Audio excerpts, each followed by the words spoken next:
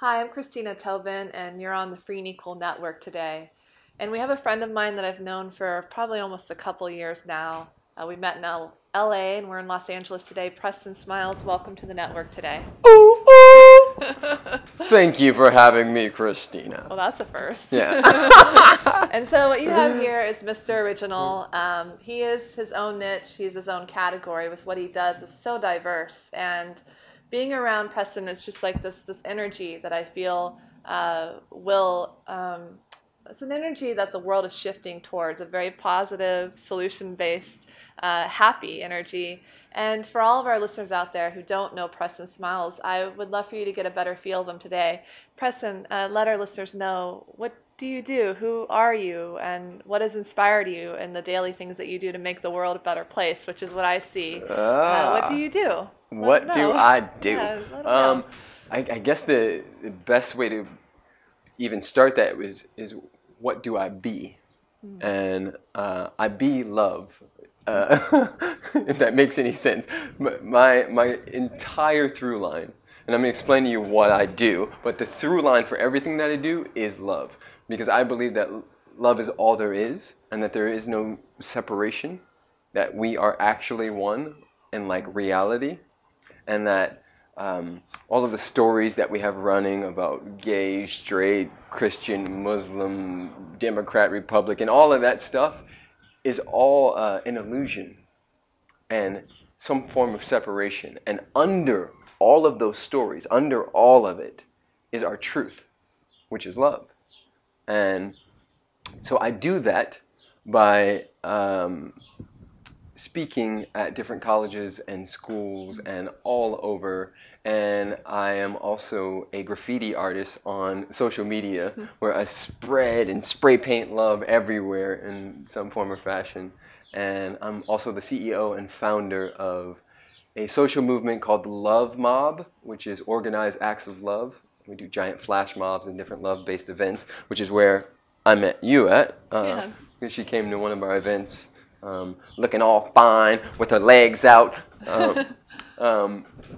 She came in as a bright light, and I was immediately like, who is this amazing person? And Thank you. the rest has been history. A mutual friend of ours, Kelly Mays, if you Google her, was a female rapper. Yes. She comes up first. Kelly Mays performed at our first United We Stand Fest last May. So she said, you need to come to this event. And I went there and had no idea you were organized. There's all these people, and it's just, you could feel this radiation of leadership. This is what you are. You're a leader. I feel that. And a true leader, a gentleman once I read, a true leader creates more leaders, not followers. And thank you for leading. And I see people around you, they rise, with your energy. And that is the shift, having individuals like ourselves and many others coming together in unity to give people direction and do great things in the world, which is what you do. So, For sure. For sure. With the Love Mob, can you tell a little bit of people who don't know about it, what that is? And I know that you do a lot of public speaking. What does that consist of? And maybe you're a writer too? I am. Huh? I Yeah, didn't even I don't say know. that. I know. Yeah. It's like something with writing. So Love Mob, speaking, the book. Can you elaborate a little bit more on that? Hook our listeners in, because we're going to plug your website too. Got it. Awesome. So the Love Mob is, like I said, organized acts of love. Our idea and the come from that we have and our mission is to reconnect 3.6 billion people to the power of community. And the dance that we're into is creating a new lane, right? A lane where the cool kids like Christina and I come together and celebrate love. And we have this hashtag, community is the new money.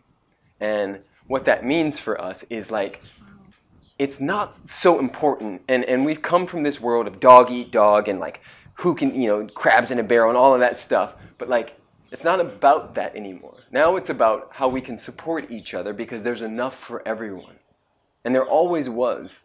So we're changing the paradigm, and we do that by education, entertainment, and like empowering people through these flash mobs. And we have this thing called The Beat, which is what you came to. The Beat is a 300-person interactive jam session where we bring together all of the dopest musicians and artists from all over, into one room and have them create this ball of music, and we allow what is to come through. And a part of every love mob is many different aspects. Like the one you came to, you missed it, but Marianne Williamson and Michael Beckwith spoke earlier. Then we had all these performances, and then we also gave some of the money to a charity that was called Project Uganda. Wow. So that's the love mob. I have many other aspects, and she is right. I do write. I have a book that I'm working on called Love Louder, which is a call to action for all of us to turn the volume up on our love, therefore turning the volume up on our lives. And I can say this. I haven't signed the contract yet, but it is pretty much going through. I just got to deal with Simon & Schuster, which is one of the biggest publishing houses. Yeah. Goosebumps. I'm so proud of you, and I'm not surprised to have heard this today, just prior to our interview, because you have this in your mindset of just not giving up. And a lot of people in the world, the system, the things around us, whether it's media and so on, it trains us to think, oh, there's no way we can fix things. But see, when you think that way, you become a part of the problem, and that is not okay with me. Probably not with Preston. We really have to realize that there is a solution in fixing a lot of things in the world, whether it's through bringing people together in music, the love mob, to those informational speeches. I know I caught a part of it a little bit at the Full Circle in Venice, that is Full Circle Venice last week, and so I was glad to catch a little bit of you in a room live. It's different than on video, to be there in person, taking such an interest in that, to a book now that is going to be read by a lot of people. Yep. Hopefully millions. And I didn't even mention I have a YouTube channel which people do. What is it? It's called Questions with Preston, and I take ancient universal truths and distill them and synthesize them in a way in which people can actually apply them in their day-to-day lives. And Christina came in during a workshop / talk that I was doing on redefining manhood, which is a gigantic topic right now, because at the root of everything we could name, everything, there is a man behind that. There is a man that pulled the trigger for almost all crime, including sex trafficking, all the stuff that's happening in Iraq, all the issues we're having in our government. All of it is man-driven. So if we can get under what men are dealing with, which is this, this idea of big boys don't cry, which we are playing out over and over again all through our society because we've never been taught to speak to each other and say, that actually hurt my feelings. Because for me, and I know I'm going off on a tangent here, men express themselves in 3 ways when faced with any type of adversity. And that is they shut down, they get silent, they get angry, or it turns into rage. And all of those things we can see throughout our entire society right now, which is why I think it's genius that you are the leader of free and equal. And like, that's exactly what we need. All of us are born with both masculine and feminine energy. We all know that. But our little boys in our society have not been taught to actually access that. And it's going to take powerful people who understand that, like Christina, to hold the flag up for everybody else and say, come on, guys, we got this. So thank you. Thank you for showing up. It's a big deal. Thank you so much. It was a pleasure to be part of it. I look forward to joining many more speeches of yours in the future. And the art of communication is key. And communicating the issues that we have, whether it's the things that we're discussing, men-woman equality, Marianne Williamson being really keen on getting more people women that is, running for office, running for Congress herself. Though she was up against a flawed electoral system, might I say. If it wasn't flawed, she probably would have made it on the ballot for the general election. And then musicians like Moby, expressing directly to our publicist, free and equal team that he really would like to see more women in office and so on. So the equality, the communication, that's what Free and Equal Elections and Networks is about, is opening up that dialogue, not even necessarily debates. We're known for debates in the past, presidential, but I feel like those debates are not really, the system wants us to not talk and have arguments and divide, and that whole divide and conquer, no thanks. I mean, no thank you for that, you know, coming together and having a conversation, because once we do that, you learn so much and you walk away and just being open-minded. So I think like a lot of how you preach and how you speak, it gets people to talk, and they may have differences, but it's just amazing. It's not so different once they're open to listening to one another. Not at all. So on that note, I wanted to also plug your website too. You have your YouTube. Can you say that again, and your website? Yeah, well? if you want to find a young chocolate brother like me, you can go to PrestonSmiles.com. Or just type in Preston Smiles anywhere and it'll pop up.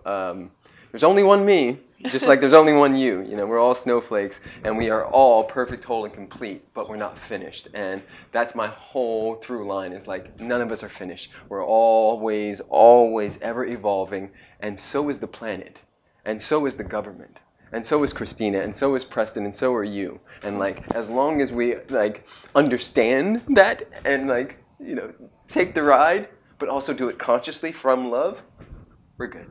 And you were, I have to mention this, last May when we held our first United We Stand Festival. Many of our supporters may know out there that we had a few unexpected setbacks, but the show still went on, and we had it, and you were there and a part of it. And I'm so happy that you're going to be speaking at our upcoming United We Stand Festival this summer in Colorado. Very likely will take place September 12th through 13th, but this time around we have several venues competing for it, and this is a really good feeling, and cities, chambers, maybe mayors, I don't know, but I'm so happy to have you on our stage, because everything that you're talking about, there needs to be a platform for you to be heard by many others. A book company is great and all, but to actually be out there and to be able to sell those books and what you do. So I welcome you in being a part of the fest for many years to come. Thank you. And I thank you so much for your time today and your beautiful place, letting us come here today. So thank you, Preston. Did you have anything else you wanted to add before we wrap up? Thank you. And as when I mean you behind that camera right now listening. You guys are awesome. You know, we're all on a journey home to the self. And along that journey, there's going to be scrapes and falls and all kinds of stuff. But as long as you're still breathing, you're still in the dance. And I honor that in you. I honor that beauty in you and that love in you, because it's so necessary. And thank you for tuning in to something like this. No matter where you stand on the, you know, I'm a Republican, I'm a Democrat, I'm in the middle, whatever that looks like, the reality is we're just humans. And we are all in this together. So thank you for even coming to check it out. I love you. Thank you. And that's the Free and Equal Network. Thank you for joining us today. And thank you, Preston, for being here. For sure. So nice to see you as always. Signing out.